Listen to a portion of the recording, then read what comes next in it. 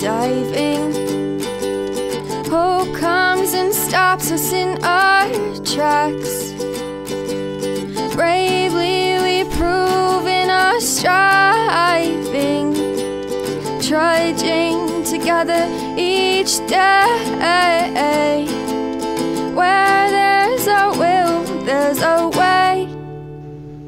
Hi, everybody, and welcome to Trudging Together, a Raw Recovery podcast. My name is Sierra, and I'll be your host today. And today we have Dion Miller as our awesome, wonderful speaker. And we're very excited to hear his story. Thank you, Sierra. I appreciate it. I don't get to. I have told my story on the podcast before, but it was not in a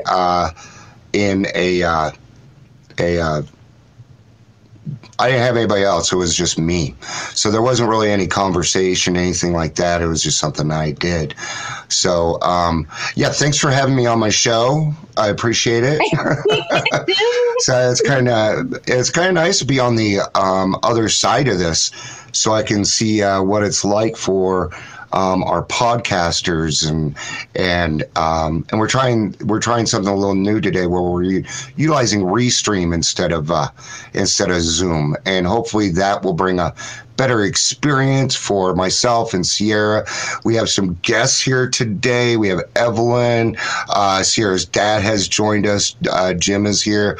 They might be peeping in and asking some questions, and we might have some other people join us. So those are some updates, and I should probably get out of work mode and into story mode here.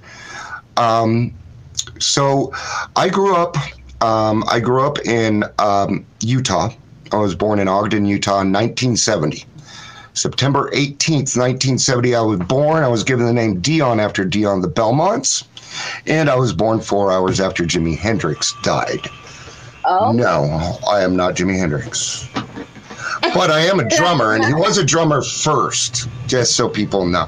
But no, I wish I was. So, would be cool, reincarnation. So, yeah, it'd be nice. But actually, if I let my hair grow out and blow dry it, I have Jimi Hendrix hair. It gets all poofy, and because I have really curly hair. So, we didn't grow up as a real religious family. I was raised Mormon.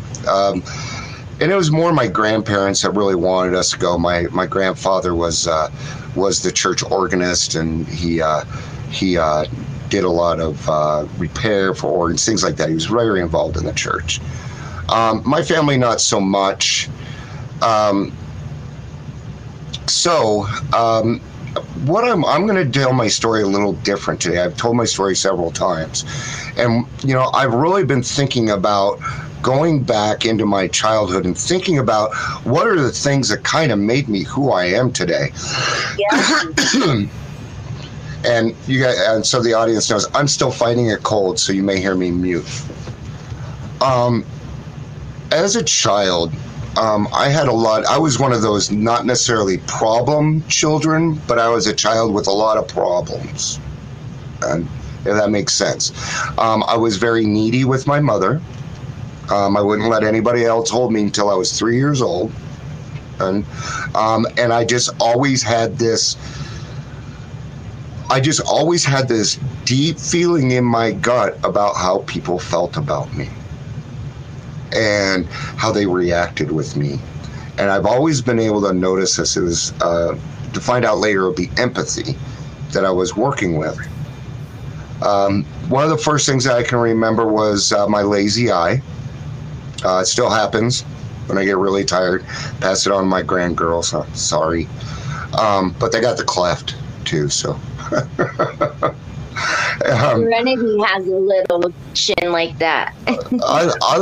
You know what? I thought I was Greek until about 5 years ago, because I never met my father. I didn't know anything about my heritage, but I thought I was Greek because of that cleft in my chin. It turns out, no, yeah.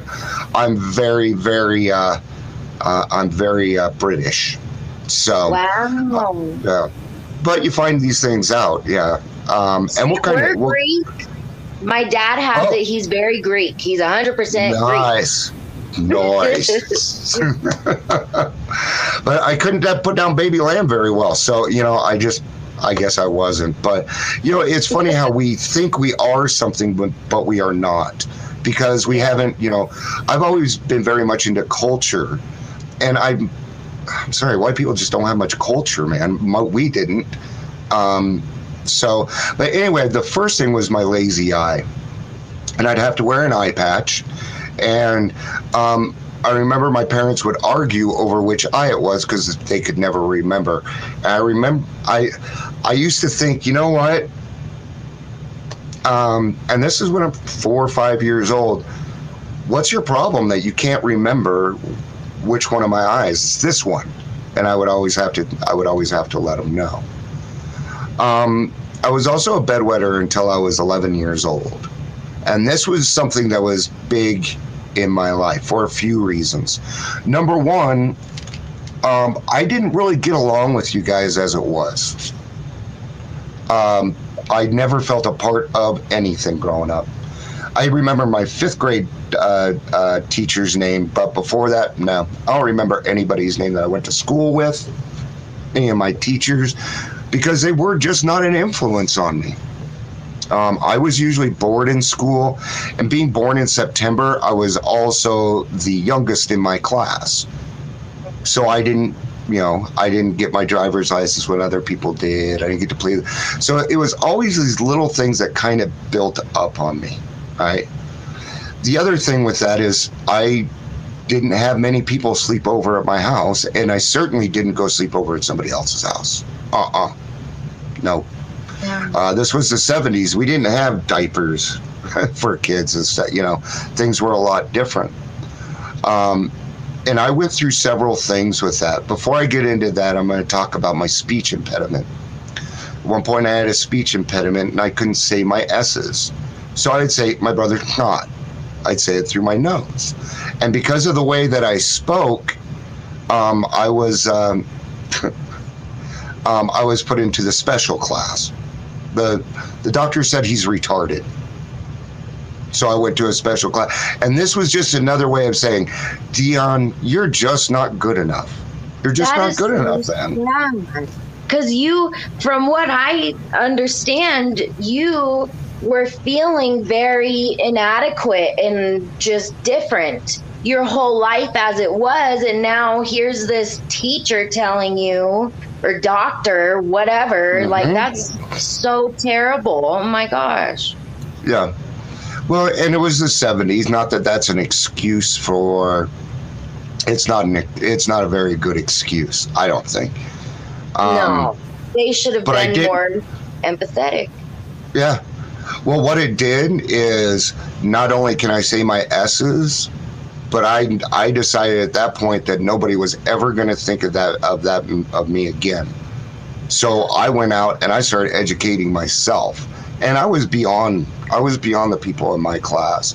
I was bored, and I wanted nothing. I really didn't want anything to do with these people. I would rather be alone, and I usually was, because a lot of times I would talk to somebody and I could just feel how they didn't like me. I could feel like, well, there's something wrong. The thing is when people are young and they don't understand something, we are taught to go away from those people. Well, they're not like us, so therefore they belong over there, and that's what society was like. During this, when I was about 7 years old, for my, because I had been on all sorts of things for my bedwetting, and they put me in surgery. And I don't tell this story because it's embarrassing. But I remember going into surgery, and what they did is they cut where I pee, my urethra, open a little bit more. And I went into surgery. I remember the nurse, she was cute as hell. And I was so embarrassed by this. I'll tell you what it did, nothing. It did nothing for me. Right. Except traumatize you. It was just another thing that had to do with Dion. The thing that really sucked about all of this was my name, Dion. My original last name is actually Dion Bates. And and we're gonna get to that. We're at 10 minutes. I'm perfect on time here. And that was another step in what was going on. So my name, okay, pee on Dion. What'd you pee on, Dion masturbates? I heard that all my, and you know what? The people that didn't know me, I understood. I'm like, yeah, no big deal. But when it was my brothers and my sisters and my own family doing it, it was something entirely different. At one point, what they did is they had this big electric mat thing, and they put it underneath me. And if I peed the bed, then an alarm would sound and wake everybody up in the house. Stop. Yeah, so I did that for 3 nights, and then I went through it in the trash. My parents were pissed.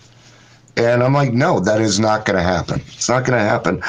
Yeah, I was now used to getting up at 2 o'clock in the morning, changing my sheets, going downstairs, doing whatever. You know, I had always been a loner. I remember going to kindergarten on my bicycle. You know, I could have taken the bus, but I wanted to do it myself. So, you know, we got to 11 or 12. And a lot of different things had happened since this point. So I have 2 older brothers and a younger brother and a younger sister. At this time, I would find out later I had a lot more. And when I was 12 years old, my mom and I were going to the liquor store. I always went to the liquor store with her because I didn't trust her. And she proceeded to tell me that my dad wasn't my dad. And I told her, you guys are telling me this about 3 years too late. I already knew. That was my other thing is, my parents just did not consider me to be very smart, and they treated me that way. When in actuality, I'm a fairly intelligent person, and I have a ton of empathy, and I can feel things from across the room. You're an amazing person, and you help so many people. Thank you very much. Yeah. So that's when I found out. Now, here's the thing. This man had blonde, curly hair, and blue eyes. Look at me. I'm brown all the way through, guys. I have dark brown eyes, no cleft on the chin. I have a bold chest. I look nothing like this man, and I had figured it out because I already knew that my older brother had a different father, and that's how I kind of figured it out, right? But my mom was drinking at the time, and she did something that she really didn't want me to know, right? And, you know, what she didn't want me to figure out was I was an accident, because that's what it was. Most Virgos are. And I don't want to say accident, but it wasn't but I certainly wasn't planned. Yeah. So, of course, then we would get into, well, what was my real father like? And I could never get a straight answer. All I could ever get out of her was his name, and that she left him because he had stolen a bunch of guns and was in jail. So that's why she left him, which I think is a valid excuse. I think that's a valid reason. And I certainly do not, I'm certainly not upset with my mom for finding a better husband. You know, that's part of life. I am upset because they could have been honest with me from the beginning and developed a much different relationship with me around trust, because now I didn't trust them. Why should I trust them? By the time I was 13, I was taking care of my brothers, my little brother and sister. I was taking care of that. I was paying the bills. That's how I learned how to write my mom or forge my mom's signature, is by paying her bills. Wow. Now her last name is C, and I can't do S-E-E. It's not Bates anymore, so I can't do it. But I got out of a lot of school because of that. Yeah, what a huge responsibility, though. Goodness. Yeah. And I was an adult child. Nevelyn's saying that now. Yeah, I was. And I was always an adult. That was my thing. And that's why I just couldn't get along with other people. And I'm not doing that. I'm only doing this as an example, not to make people feel worse. My 5th grade party, and this was the last time I ever decided that I was going to have a birthday party for myself. I invited everybody in my class. Jimmy Sinton showed up for half an hour, and that was my birthday party. I was just like, I'm done with you people. You want nothing? And I go through this to this day. Yeah. So what does alcohol do? It stumps us. It stumps us. The other thing, is I was a very, very shy child. And by nature, I'm very shy. I know it doesn't seem that way, but I put myself out there a lot because I have taught myself how to do that since I was very young. Mm-hmm. So I started drinking at the age of 12. And what I would do is, the way I saw it is I was an adult. So my mom would pass out, right? Drinking, she'd pass out. I'd go upstairs, steal a couple beers after I got done putting the kids to bed. I'd have a chew, have a couple of beers, watch Taxi, and go to bed. Just like an adult would, right? And then my mom decided she wanted to sober up. Man. And this would screw my life. A lot of things happened. When I was 14, my mom decided that she was going to sober up. And she's still sober to this day. She has 37 years, 38 years, something like that, some ridiculous number. Yeah, very proud of her. Her husband, my biological father died with over 50 years sober. So I'd have to say it kind of runs in the family. All right. Well, the thing is my mom had already figured out that I might have a problem with alcohol, and she forced me to go to AA meetings with her, and it destroyed my drinking career, which is good. That's a good thing. Yeah. It also kept me away from a lot of drugs. So I stayed away from meth and everything else because of it, because I knew what would happen to me. And wow, very smart on your part.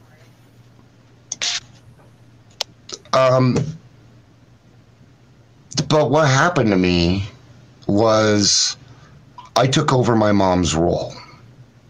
Right? And my dad decided also that he was going to get help for his anger because he had a very bad anger problem. But the thing is I was taught to drink and be angry to get what I needed done in the house. And they were not taking care of the kids the way that they were supposed to be taken care of. That was right? your job. I'm like, you're not. Yeah, that was my job, and she just came and took it. Didn't even think of me, right? Why would she, though, if she's not told, right? That was actually a disservice on her sponsor's part. And I would move into that role, and I would play it very, very well. And I was out of control. Not before I was even 15.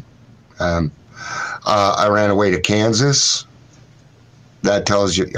Why didn't I run away to California? Right. What's wrong with me? No, I go to some hodunk town called Beloit, Kansas, which my mom tracked me down at 1984. And I was out of control. I was skipping school. I wasn't getting very good grades because I wasn't going to school. I did not see any more point in going. I didn't. I'm like, I know everything that you've kind of taught me, and that's kind of how I felt. I'm gonna stick something in here. Sarah, your internet kind of. There we go. So just there it is. Popped up on my screen. Sorry. Okay. No, not a problem at all. I just wanted to make sure you were okay over there. It was like another restream thing. I don't know what happened, but anyway. Okay. Somebody may have been replying to it. One day, my parents told me, Dion, you're going to go to the dentist on Thursday, so make sure you're here. Okay, go to the dentist, nothing abnormal. Yeah. So I showed up on Thursday, and they said, Dion, you need to go pack some clothes. We're taking you to a place called Cubbison Crisis Center. Oh. And I did not understand what in the hell was going on. Yeah. I didn't get it. I'm like, what is going on? You know, Dad acted this way, Mom acted this way. You guys didn't go put them away. Well, That's there was right. this little, yeah. They broke your trust again over and over and over, and just treated you like you were stupid. They were not honest. Yeah, they weren't honest with themselves. Yeah. A fortunate thing came out of that, though. And that is that they did not do it to my little brother, who had the same problems as me. Or he'd be going through the same stuff as I am right now. So thank God that they understood that tough love is crap. Because Phil Donahue came out with, I don't know if it was actually Phil Donahue, but tough love came out at this point. And so they tough loved me. In other words, I love you, but I love you from over here. Yeah. So don't be in my world. I grew up in white suburbia, and Cubbison Crisis Center is not full of white suburbia kids. Yeah. And so now I had to learn how to survive. From there, I would go to a place called Mount Airy Psychiatric Center. And eventually, my family would stop coming to family counseling because I was winning. Yeah, and it was hard for them. Oh, when they left, God. I would stand by the window and make them feel guilty as fuck. You bet. And they deserved every second of it. I'm sorry. But my mom tells me, she's like, I used to feel so guilty. I'm like, good, you should have. Yeah. But at the same time, what are they supposed to do? Just let me be at home and be a bad example for the other kids? You know, so I can't put it all on them. You know, they were also doing what they needed to do. So eventually I got out. But I would spend the next 2 years in group homes and treatments and other things until when I was 16 and a half, or now it's actually closer to 17, and I divorced my parents. The reason that I did that is because I had gone into court. I was in court 32 times during that 2-year period. Never went on probation. Why? Because I never did anything illegal, except for run away. I was always running away. Can't keep me. In fact, I have a story on a runaway that's so hilarious. And at one point, I was actually doing, let's go ahead and cover that. At one point, I was doing very, very well. I was in a place called Gemini Shelter. And I was 3rd level. I was looking at making some progress. And then the state and my mom decided that it was better to move me. And I'm over here going, no, I'm doing great. I'm on the right path. And I resisted this. So they took me to a place called Adolescent Family Institute of Colorado. It's on the corner of 32nd and Kipling. And I tried to run the first night. And I told them when I got there, I'm like, you guys are not going to be able to hold me. You have too many ways out of this place. Yeah. So I tried to run that night, got caught, and they put a shirt on me the next day that said property of AFIC. All right. And then told me I couldn't go play football because I had tried to run. I'm like this would affect me. And then they had me do chores. So what I did all day is I figured out where everything was at. I found my stuff. Right. I found their schedules. They shouldn't have left me alone. And I saw on our schedule that we were going to be going White River rafting. I'm like, I want to go do that. But there were notes there that said parents need to bring them. I'm like, oh, they got to bring me a sleeping bag, camping equipment, a tent. This is awesome for So you're just set up now. Yeah. To survive. So I go White River rafting, right? And I decided I'm going to be the Boy Scout of this place because I knew how to work it. And I had been to hundreds of therapists by this time, been to several treatments. I can work you. And I just acted like a model citizen while I was there. so that they would trust me. See, I was so mad at them that I was willing to wait to get back at them.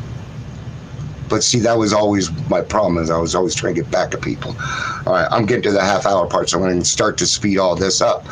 So 4th of July came around. We had already gone camping and everything, come back, 4th of July happens. What I did is I decided to have this other guy run with me, because I knew if you talk somebody else into going with you, you are now a bad influence, they won't let you back. Oh, no. Yeah. And so what I did is we threw our stuff out the window, through the bathroom, and it was a barbed wire fence, so I got us a blanket, and when it was shore time, I'm like, okay, let's go. Book around the building, I throw a blanket over, we climb, and we're gone. And we walk from 32nd and Kipling down to Southwest Plaza. Nobody's going to bother us. We're carrying camping equipment. It's 4th of July. Nobody's going to bother us. And I was on the run for 3 months from that place, and I was sleeping in my own bedroom for half of it. I was eating at home. I was showering at home. They had no idea I was living there. Wow. And eventually I got caught. I'm going to go back to where I'm in my 30s. I was a telephone technician for Lucent Technologies. And I got a phone call for a broken phone at a place called Adolescent Family Institute of Colorado. Oh. So I go down there, and I'm like looking at them, and they're like looking at me because my last name's Miller at this time and not Bates. And they can't say anything because of HIPAA.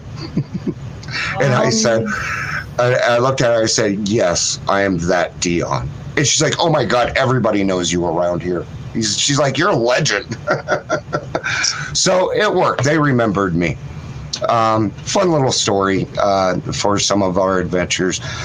I divorced my parents when I was 17 years old. By the time I was 19, I was living on Skid Row. Oh, goodness. I would go into step 13, a couple of places.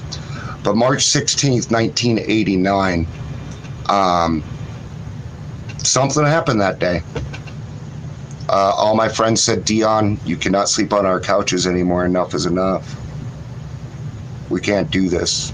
And my friend Steve Smedley, I know he wanted to help me out. He's like, hey, Dion, here's $5. It'll help you get downtown. And they said, you need to go down to Smerritt Shelter and get yourself a bed. So I got downtown about 5:30. This is March. I'm freezing my ass off. And of course, I didn't know that at this time, but I wouldn't have gotten a bed at that time. I would have been on the street. And I'm walking along, there's this guy in front of me.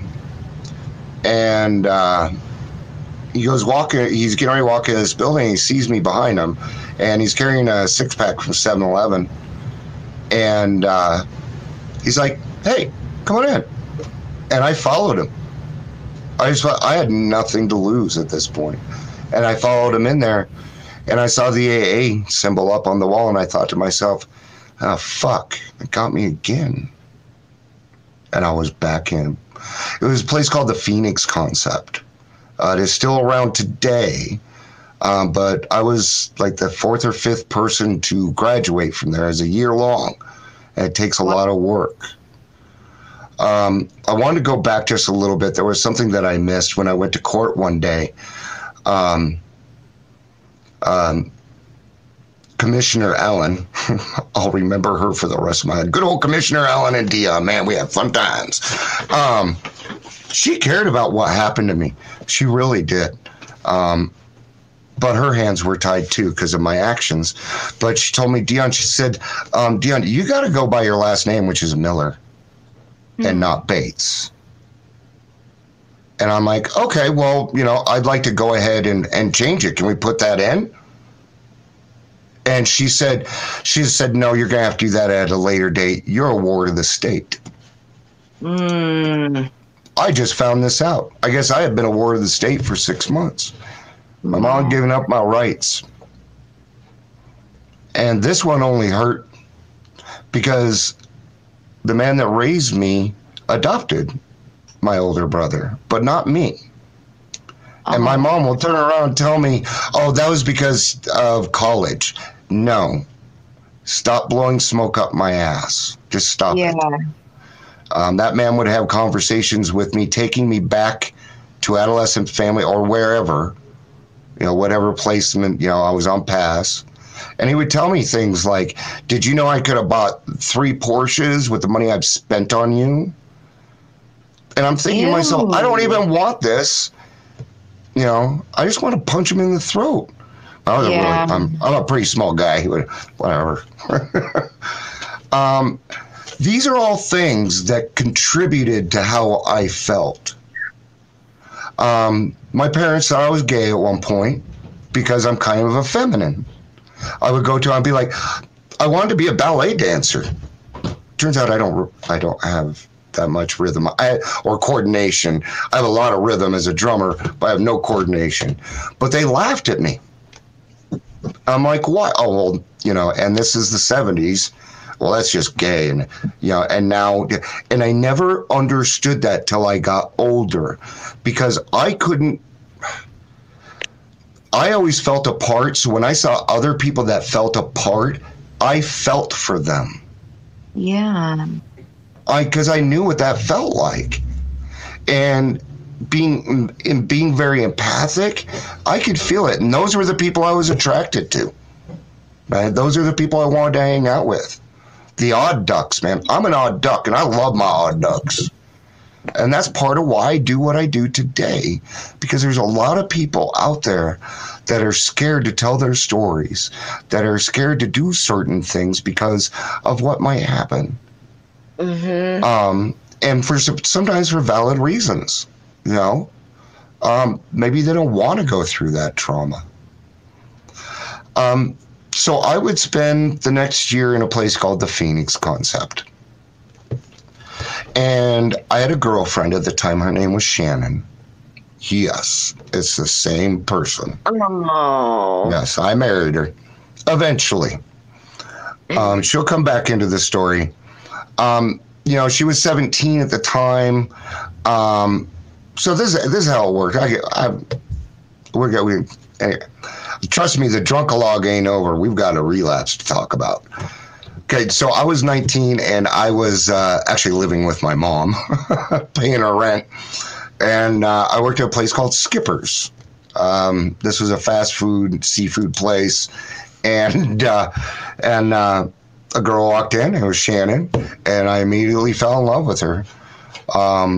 So I asked her to go out, and she said no for 3 months. Wow. Of course, during this time, I already knew where she lived. I had her phone number. I stalked her. Now, I didn't get creepy stalky, but I knew where she lived. I followed her home from work one day. It's only 3 blocks away, but still.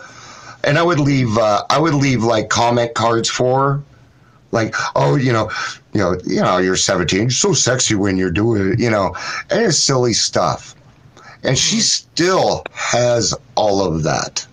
All of it. So she was there when I quit drinking the first time and I went into the Phoenix Concept and I was homeless. And it wouldn't be the last time I was homeless. So I started on my merry way. I was 19 years old. I'd been in there about 2 weeks and they came to me and they said, Dion, if we wouldn't have known that you were 19, we wouldn't have let you in. But you're here.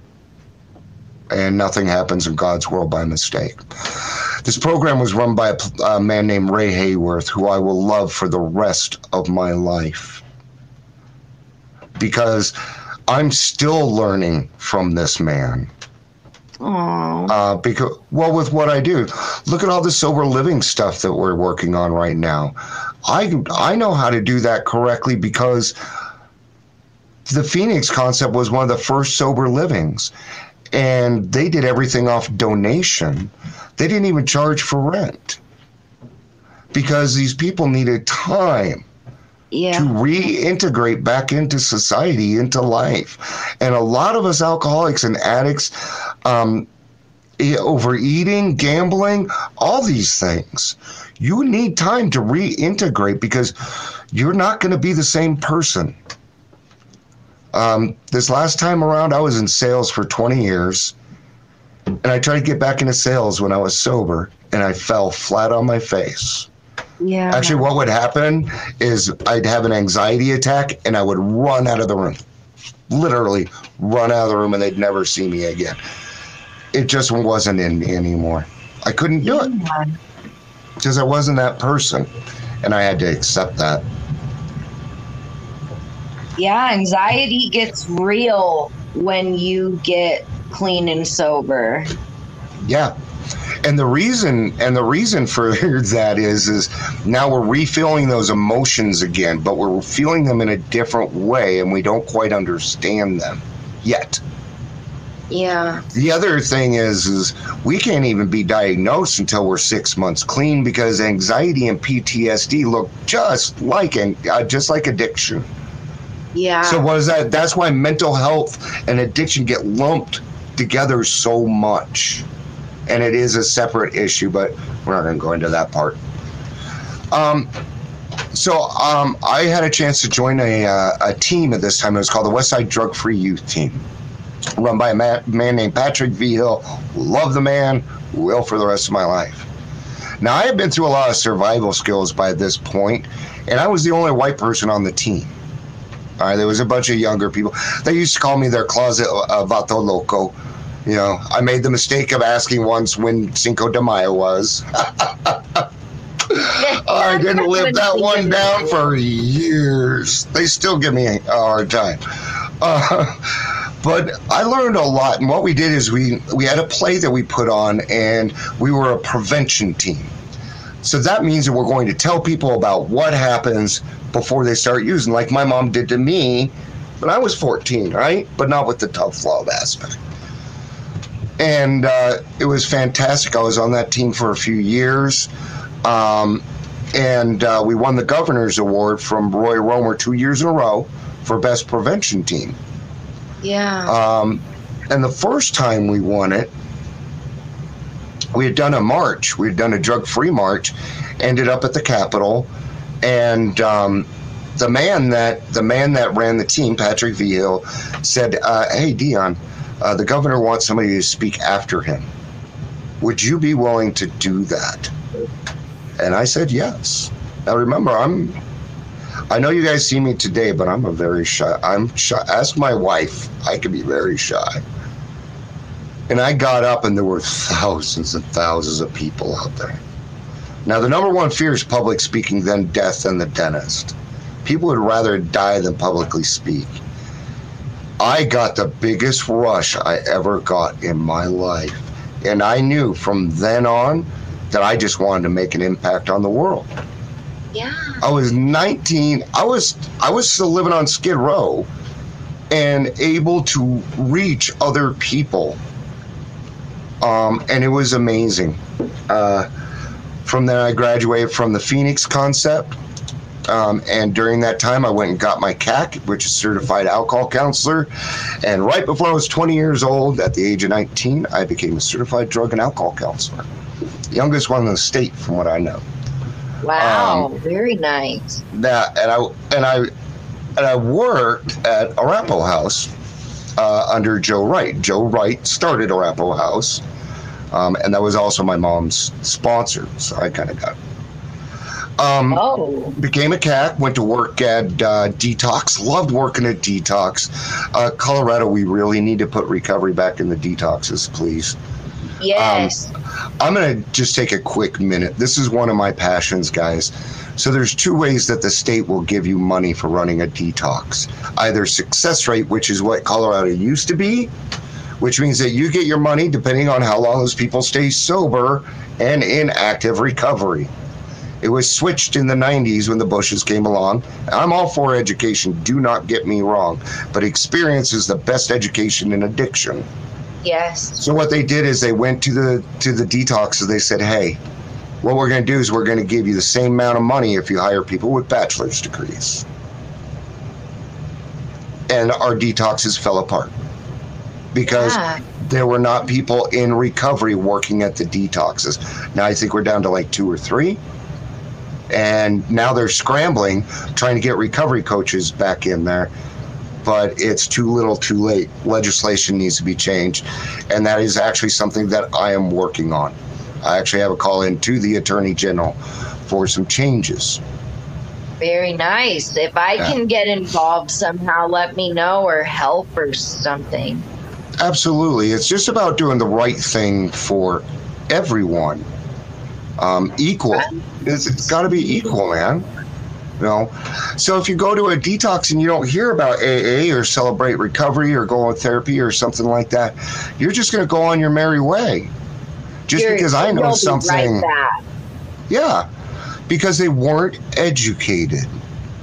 Now, if I talk with a new person, even if they're not willing to get sober yet, I am going to ruin their drinking career. And I'm probably going to get a text in a few weeks that says, Dion, fuck you and your program. And then I will see them in the room the next week. That's okay. That's all right. I don't mind. Yeah. No. If that's what it takes, it's what it takes. At this point, I got married. I got married when I was 21. And the doctors had told her that she was not able to get pregnant. And then she got pregnant. And my son would come along. At this point, I had to switch careers. It just you can't work at detox and support a family. You probably now you might be able to, but back then you could not. And so I started getting into other fields. I worked at Boyer's Coffee. I did a lot of other stuff. I would get divorced. I would have another child. Get divorced again. And I stopped going to AA and working my program at about 8-9 years of sobriety. And I stepped out of the sunlight of the spirit. So dangerous. And by the time I was 12 years sober, I was drinking again. I relapsed on a Coors Light. Oh, dear Lord. Now, if I had been going to AA, I may have gone straight back, but I wasn't. So I didn't have any daily reprieve. I didn't have a first, second, or third step to fall back on. I didn't have a therapist. I didn't have accountability buddies. Are you kidding? Nope. And within 3 months, I was back on Skid Row. Done. I decided it didn't take long, and I was right back to where I was, except now I was 32. And not 19. And of course, I came up with excuses. Well, I was 19. Everybody's an alcoholic at 19. No, well, the difference is my friends stopped drinking, cut back on their drinking, and they did this weird thing and went to college. Right. got a degree and moved on with life, where I did not. I stayed where I was at. And I would go right back to being 19 years old again.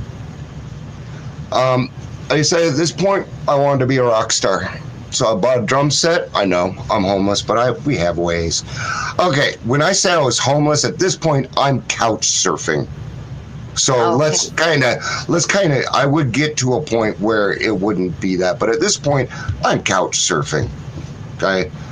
Yeah. And I'm doing other things that I'm sleeping with people to have a roof over my head. I'm doing disgusting and things that are just not in Dion's nature.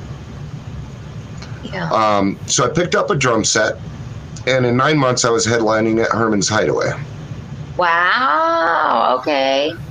Turned out I had this knack for drumming, which I've been driving people crazy, tapping everything all my life. And that put me in a much different. I got popular real quick, and I was actually known as Mysticopolis. And what I did is I interviewed local bands and put them on the radio, and that was a lot of fun, right? So what I would do is I would actually go into their studio. If you hadn't put an album out yet, you're not far enough yet for me to interview you yet. Yeah. But we do these interviews at 9 o'clock in the morning. Drunk, on coke, all sorts of stuff, man. These guys loved what I do. Everything was free to me, man. I have to pay for nothing. Yeah. Now, remember, I said I avoided drugs. I experimented here and there, loved pot, but I'm talking like, I've never tried meth. I tried acid 4 times, never worked. I did try shrooms, ecstasy, but this part, I'm talking about coke. Yeah. So then I got some friends. They want to get involved with this once a month, every weekend. After a while, they show up at my house. It's Wednesday. Yeah, every day. I'm couch surfing, but I still know better. And I said, no, we're done. I'm no longer doing that because I know what's going to happen to me. I'm like, you frickin' cokeheads. Look, right? Drinking my beer. I'm not any different. I want to speed up because honestly, the last 3-4 years of my drinking is really where it's at. So 10 years ago, I got a friend request from Shannon, and she had reached out to me. Now, at this point, I had moved out to California to drink myself to death. That was the plan. I didn't get around to it. I ended up working. I never even went to the beach. I was there for a year and a half. Aww. But I had lost everything, and I was tired of hurting everybody around me. So I'm like, well, then I'll move out to California, and I won't be a part of their lives anymore. It doesn't work. It doesn't work. You know? I was still killing everybody, including myself. Yeah. At this point, I couldn't go a day without drinking. But there was always something about Shannon. Always something. And I took her friend request, and within 2 weeks, we were back together again. Oh. I'm not going to bring up that she was married. Here's the thing. Everybody in the world knew that she was in love with me. We didn't do anything. Yeah, I'm going to let right. you know. The steps we took, we did some things wrong, but we corrected them. So I want people to know that. And she would be a part of it. We are. We absolutely are. When we got together, I told her I'm in the heights of my drinking, and I'm not stopping. I didn't make excuses. I didn't have to with her because she accepted me for exactly who I was. Didn't matter. And she would tell me, she told me this for years, Dion, I'm going to love you till you learn to love yourself. And I'm sticking around until I get my Dion back, period. And she drove that into my head. And she would work on things like getting my kids back. So now my kids were a part of my life, even though I was still drinking. And they would ask me, Dion, Dad, please quit drinking. Now they're like, oh. Because now they're a little bit older and drinking. So, tables have turned a little bit. And the last 2 years of my drinking, I would be in detox 22 times. And I was shot, man. I was yellow. You put your body through a lot. Yeah. I was... my side right here was all swollen. I look like a Simpsons character. So your liver was shutting down. Yeah, if I have one more drink, it will kill me. The last time I drank, I had 6 beers, and I detoxed for 2 weeks. Wow. Never. No, I don't ever want to feel it, and I've never felt that feeling again, and I will not. Yeah. So there were a few things that happened that made me start to change my mind. I got about 10 minutes left. I know, but a lot of people already know what I do, and I'm really good at shoving things in 10 minutes. So here's the thing. A head full of AA and a belly full of booze is the worst thing in the world. And by the time I got back, I didn't feel like I deserved it anymore. Feeling guilty. Absolutely. God had told me for years and years and years not to do this and what would happen. And I turned my fucking back on him intentionally and walked away from him. And I didn't know that he was going to take me back. And that was my fear. And that is a deep-rooted fear. And I've qualified that with my story on why I feel that way. I agree. I have that same fear as well. Yeah. I was given something and I abused the hell out of it. I just abused it. I don't feel that way anymore. No, that feeling is gone now. So when Shannon and I got married, and we're going to renew, I think we're renewing the vows for our 10-year. I was the only person drunk at my wedding. It was at my mom's house. I told you how long my mom has. Not long after my wedding, I had gotten a letter from my grandma. Remember I talked about how I wouldn't let anybody hold me till I was 3? My grandma was one of those that could hold me. It was my mom, my Aunt Amber, and my grandma. I remember that. I remember that stuff. And it's a handwritten letter. And it's not very long. I'm going to go ahead and read it. I may cry. Sometimes I do. Sometimes I don't. Dion, dear Dion, I'm writing to you because I can express better on paper than I can orally. You're going to think I'm an interfering old lady, but I'm your grandmother and I love and care about what happens to you, so that gives me the right. Love it. Yes, that's exactly how my grandma used to talk to me. I'm a lot like her. She is. The thing is my grandmother was very assertive. She was great at expressing her feelings without making you feel like a jerk. Too fantastic at it. Dion, will you please, please, please check yourself into a rehab center and get the help you so desperately need to lick this addiction you have. I'm not going to be in this earth much longer, and it is my dying wish. My dying wish is to see you sober and living a happy and fruitful life with your wife and children. Well, that's all I'm going to say, so the rest is up to you. I love you, Grandma. Oh. And I was able, she passed a couple of years ago, and I was able to give that to her. Yeah, she was able to see it. Yes. So she got to be a part of it. She got to be proud of me. Went out there, spent some time with her. She hated funerals. I didn't go to her funeral. She didn't want me to go there. I know it. But she's with me all the time. I have some other reasons that I got sober. Now, here's the thing. You do need to get sober for yourself, guys, eventually. But in the beginning, you take whatever you need to. Whatever reason you have. Yeah. Yeah. It's good enough, you know. Absolutely. Well, here's the thing, you guys. I just got done bawling about how the fact that I was afraid that God wasn't going to take me back. It's quite apparent I didn't love myself. By the end, I didn't even want me alive. I would wake up in the morning cursing God for letting me be around another day. Like that, yeah. Because I couldn't do it myself. I was now married. Yeah. I'm sorry, what were you saying, hon? Nothing. I just said because you woke up. I said I can feel that. Yeah. And alcoholics and addicts know what I'm talking about. It's that desperation.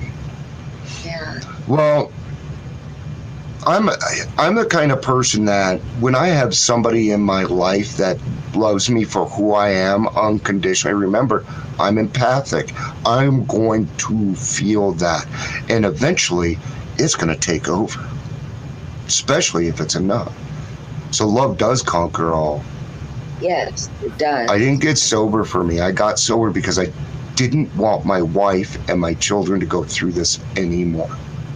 And that got me sober. Yeah. I do it now. I do it for myself because I have to do it for eventually you need to get there.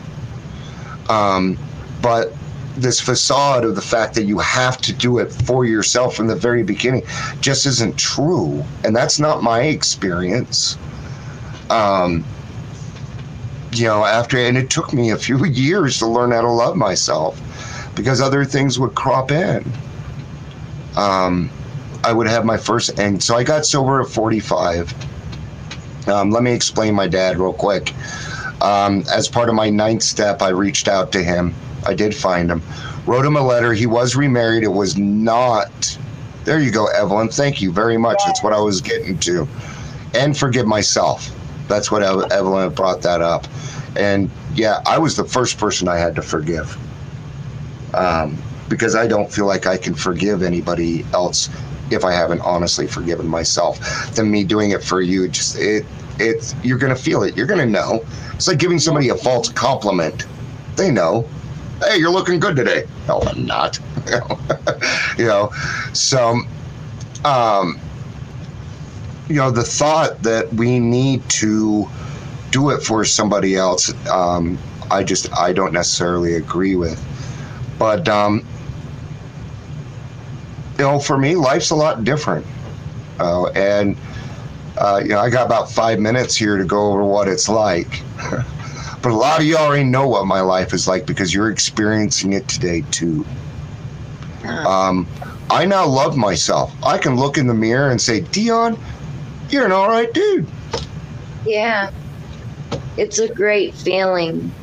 I do that too. I say stuff to myself, and even if I feel weird, I still do that because I need to. Like, you have to love yourself and be your own best friend. Like, you have to hype yourself up. And the way I see it is, if my wife can love me for just who I am, why can't I? Yeah. Bad things and all. I'm human. I have some character defects, but I'm aware of them now. Where I used to act to life, I now, react to life. Now I act with life. Yeah. I don't make quick decisions. 90% of what I do is keeping my mouth shut. Not everybody needs to know my opinion. So therefore, now when I talk, I do it in places and arenas where it's appropriate.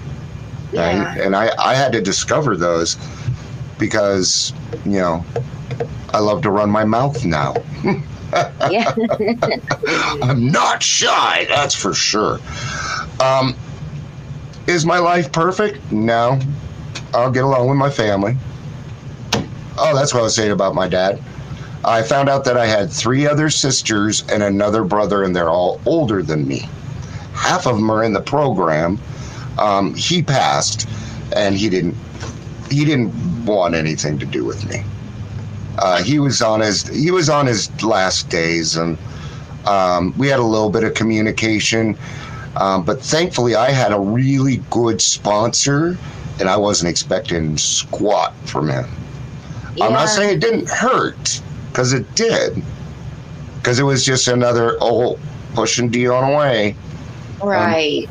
Making you feel not good enough. Yeah. So we're going to get into, I'm going to take these last couple of minutes. I'm going to talk about PTSD and anxiety. Because we go through this, and you may hit a point in your recovery where that's happening to you. See, everything that I talked about, I relive every night in my nightmares. People shoving me, and my parents are always in it, putting me away, right? These are indications of things that I need to work on. So what does that mean? That means that I need to go beyond AA to get some help. And that's okay. Heck, your therapist is on with us today. Yes. She's played a huge part. She's a really big inspiration to me. Yeah. Well, you know what's so great about therapy? I love therapy. Is I can say anything that is on my mind. It is a release. Now, guys, that does not mean you go to your therapist and they are your battering ram. That is not what that means. You show some respect. All right? You do. Those people are there to help you. All right. Also, a therapist does not solve your problems. You solve your problems, guys. That's how this works. Why? Because it will stick a lot better if I do it. Right? So... So don't don't cut off your nose to spite your face. You know, let's find out. I can't imagine that we put ourselves through all this stuff to not come out with some kind of trauma. Show me a man, I'll show you an anger problem. We all got them. Yeah. And we all have room to grow. There That's it is. Right, Evelyn. We do deserve the help. We all deserve help, you know? And like healing. Absolutely. You know, so that's the shortened version of my story. And thank you guys for kind of letting me go a different route with it. I know I didn't talk much about what it's like now, but if you want to know what it's like now, go to my Facebook page, listen to my daily reflections. I am a testament that this program does work. So thank you, Sierra, for coming on and being a part and being a host. It's very integral on what we do here. So thank you. And thanks for having me on. Thank you for being on today and letting me be the host. And just, you've given us the opportunity to be able to help people and spread hope and God's love and everything. We can reach people all over the world, and we are, and it's a big deal. So thank you. And thank you, everybody, for listening. And thank you, Evelyn, and my wonderful dad for supporting us. Thank you, everybody. Have a great day. Thank you, everyone.